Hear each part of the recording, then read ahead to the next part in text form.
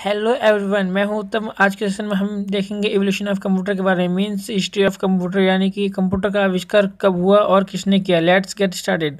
ब्लेसिक pascal, जो कि एक साइंटिस्ट थे जिन्होंने सबसे पहले एडिटिंग मशीन जोड़ने वाले यंत्र का आविष्कार किया था। अब आता है हमारा ब्लेसिक पास्कल। 1671 ब्लेसिक पास्कल के बाद बैरन गॉटराइड विलियम वॉन लीविंज, जो कि एक साइंटिस्ट थे जिन्होंने सबसे पहले गुणा करने वाले यंत्र का आविष्कार किया था।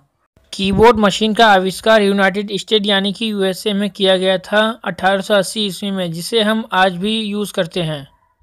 चार्ल्स बेबेज का जन्म 1791 ईस्वी में हुआ था, जो कि 19वीं सेंचुरी में चार्ल्स बेबेज एक कैम्ब्रिज यूनिवर्सिटी में प्रोफेसर थे, जिन्हें लोग आज भी फादर ऑफ कंप्यूटर के नाम से बुलाते हैं।